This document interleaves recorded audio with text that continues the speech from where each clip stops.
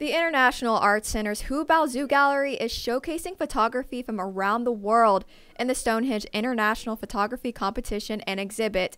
The competition began in 2018 by a photography group named Nine. Richard Metzger, who's one of the members, asked if we would be interested in bringing that show to Troy, and I thought that would be a super idea. Over 600 applicants submitted their work to juror Sarah Kennel, who selected photos for the exhibit. Skaggs visited Kennel to see the process. I found the photos that she chose for selected awards.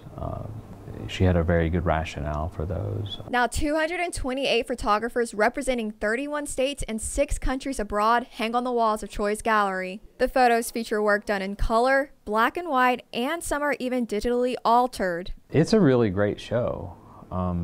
There's a really large mix of different subject matter, anywhere from portraiture to landscape to abstract to some that are very conceptual, some that are political. But there's some really wonderful pieces. On September 23rd, a few of the artists will come to Troy to view their work in the exhibit. Amya Mitchell, Troy, TrojanVision News.